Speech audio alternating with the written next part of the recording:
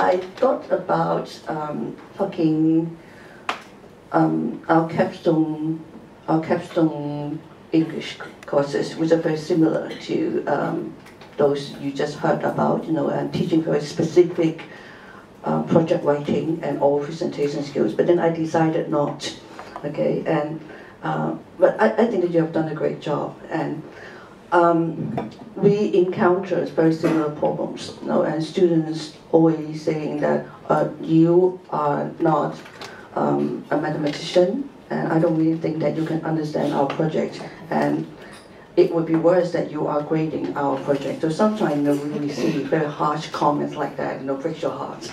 And so we still have those courses, teaching students to write final year projects, with math, mathematics, and physics, life science, environmental science students. And over the years, we have a lot of positive comments, and we are learning so much about the disciplines, as I said. But then the negative comments stay, because it's true that we don't have the deep or intense academic background of those disciplines. So about 2 years ago, me and senior management had several very serious meetings with Dean of Science, School of Science of Hong Kong UST, wanting to solve the problems. Okay, and one of the reasons that why the meetings were imminent, and because that the capstone project and final year projects come in very innovative forms, that it would make it impossible for us to have one course teaching students sitting there your so-called capstone projects in 12 weeks. Okay, so now at Hong Kong UST, they even include internship programs at the capstone. Okay, that means before they come to our course, the previous summer they already finished the internship program, submitted the report, got the grade. And because of the curriculum part, they are forced to come here to sit, and then they will hate us from the very first minute. Yes. And Dean of School of Science realized that, and also everybody realized that, so we had to solve the problem. So we want to replace all those very specific EAS courses with something that might create a deeper impact to every single senior science student. Okay, this is the challenge. Okay, so I'm going to present the strategies. So the challenge is huge. Okay, because that first of all, and then so the outcome of the challenge is that we're replacing all current courses, which has happened. Okay, which has started to happen this semester. We're having 5 new courses, and then we offer 3 new courses this semester, and now we are into week 7. So we are in the water, swimming, okay, and then swimming to the other shore. Things work very well so far. Okay, now so I just said that. So I'm dealing with this. Okay, the department-based course, replacing very specific capstone project English courses to something else. Okay, and because of the curriculum part set by Hong Kong UST CLE, it has to be subject specific, and we want to teach academic literacy rather than communication skills. And because the fact that we only have physics students taking the year 3 or year 4 course, so it has to be discipline specific. And we want very much, no matter what kind of curriculum or courses, I personally agree, and I think my team agree, that we want to teach very much the academic literacy of the related to the subject, like physics and maths. Okay, so this is the thing that we will not remove, and we did not remove. Okay, now so this is the thing. So we had numerous meetings, starting 2 years ago with senior management of School of Science and also senior management of the TLE, and we decided to have something innovative, science communication. I think in Hong Kong, and then we are the only institution teaching science communication to senior university students. Now, science communication, and of course, can come up with different definitions, but in general, it means you communicate your very specific science knowledge from someone who knows the subject very well to lay audiences. And very often, lay audiences are educated people. Okay, because a secondary school student, will not want to read something about gravitational waves and that sort of thing. And so, according to School of Science, and this is something very, very important, and they want the student to be able to master very much over the years.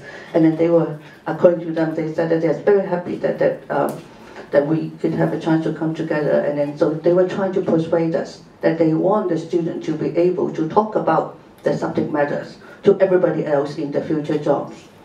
Okay, and because that what they have, the kind of feedback that they heard from employers and other people, different walks of people, is that, and then your students from Hong Kong University are very sharp, but then they can't communicate. We never understand what they're saying, not even in the job interviews.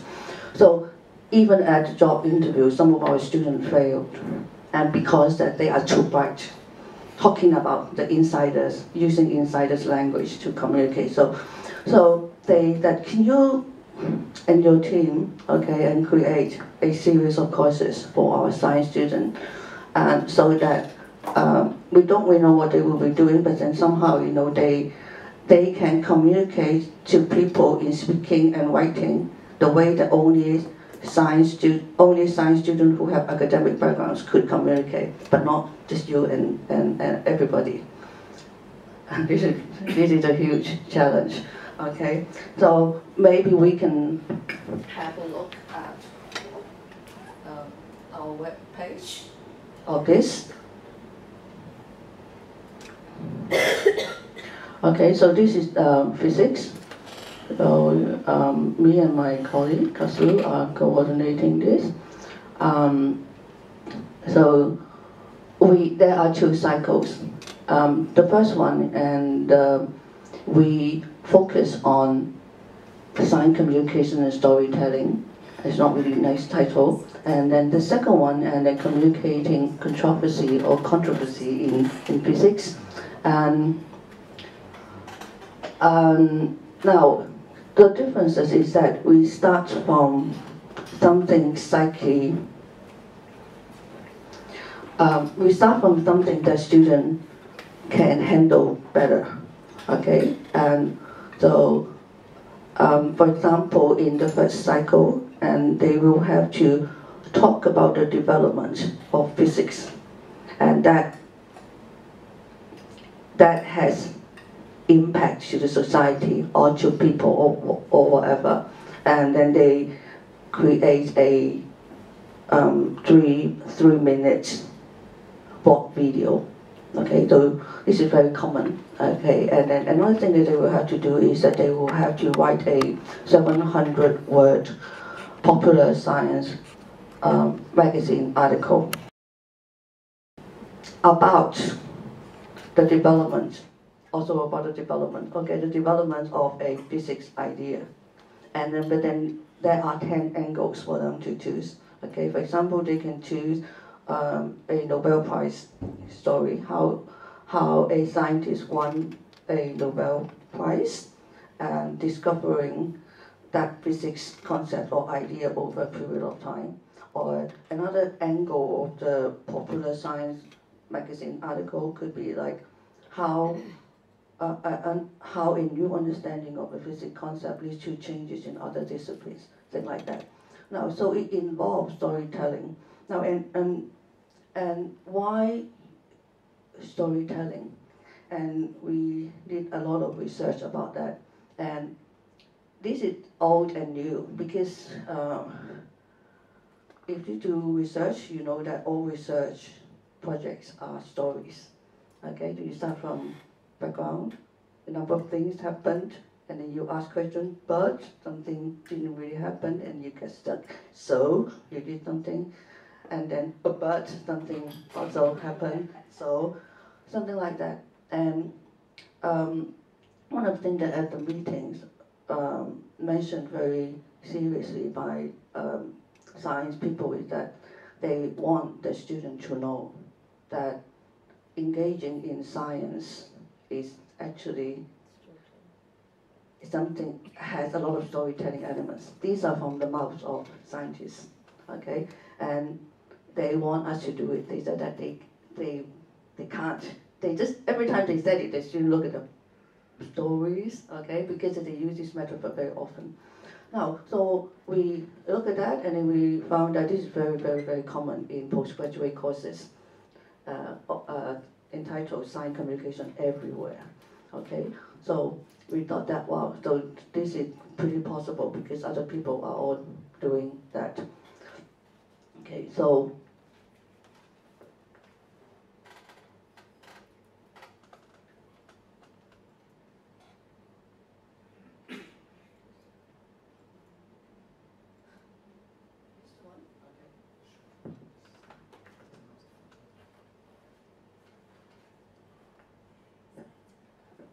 okay, now, there are three strategies. The first strategy is that we had to work very closely with School of Science. Okay, so we call it a needs analysis phase.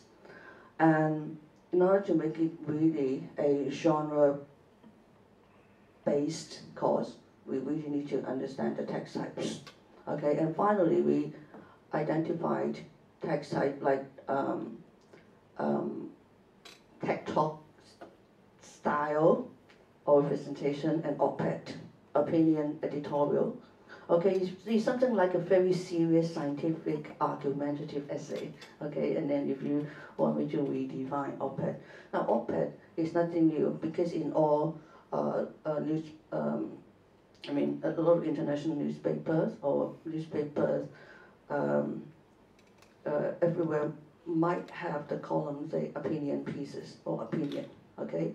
And so it's not exactly editorial because opinion of editorial so might pose opposite opinions, okay, against the editorial's ideas, okay? So op-ed opinion editorials are basically opinion pieces, okay, that scientists write to disseminate very specific science information to the general public. Okay, and then they will have to talk about the controversies of something. So this is the second written assignment that we want our students to do. The very first one is that they write a story telling the developments of science which has impact to the society of certain people. Okay, so the second assignment builds up the skill that they have learned from the first one. And then the second speaking assignment is the tech talk style or presentation. Then they turn the second written assignment to the presentation. And then the first one is the talking head, 3 minutes video, okay, telling a story about how physics can impact the world. Okay, and now all these things are authentic thing that if you that people read on YouTube or no, and then when you browse thing and you hit here and there and then you get that's what people read and listen. Okay, now so the very first one, the strategy is that like what Hong Kong U people were doing, and you have to, I think we have to talk to top management of the school, and then we did talk to associate dean of the School of Science, and also professors, and also course coordinators of the science disciplines. And we also want them to give us examples of so-called science communication. Okay, I'm going to show you some example pretty soon. Okay, and the second one is that is the huge challenge of our team, course development team, to really to understand the academic literacy and genre features of op-ed, opinion editorial, okay, and then blog videos, and TED Talk. We know that using TED Talk to teach very specific, for example, like capstone presentation, is not that appropriate, okay, because the target audience for TED Talk basically is the general lay audiences rather than professors sitting there grading your capstone. Okay, so using TED Talk for teaching science communication is fine, we thought. Okay, and so our team, and I had to really understand the storytelling element, rhetorical. I become very fast because I know that I only have 5 minutes. And the Einstein said, so when you communicate science, you need to keep the science, but not less simple. I mean, in his words, he said less simple.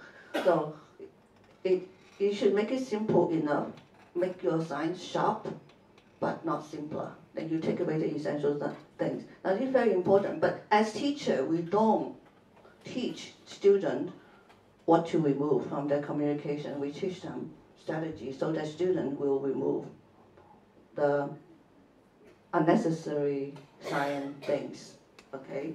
And there are strategies that we could teach rather than really understanding that. So also rhetorical devices that science communication to use, okay? And then different definition of storytelling elements and roles of technical terms and writing styles, different writing styles, and then ways of writing citation and end-of-text references because that the styles are different, okay? And then we also kind of read real text of the genres. And then luckily at Hong Kong UST, we have our institutional popular science magazine that we disseminate to public libraries and secondary school parents. And then the science professor at Hong Kong UST said role models are there, okay? Make sure that your student can write better than these, okay? So it's very exciting. So we got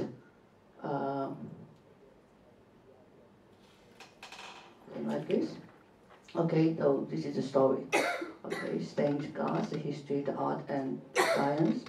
Okay, so who wrote the article? Top students. Okay, and got invited or they submit to this. Okay, so these. So this one is about 700 words. It's about the development of something, the history.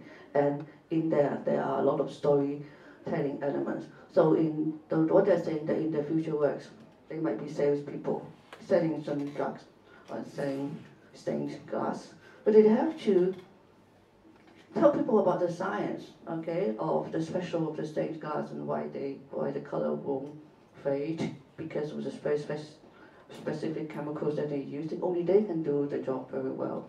Okay, so then in the future where they will have to do sort of science communication. So let's look at the third strategy, and we want like exactly what they did, and then we have to make sure that we align the intended learning outcomes, learning activities and assessment. So we started from assessment.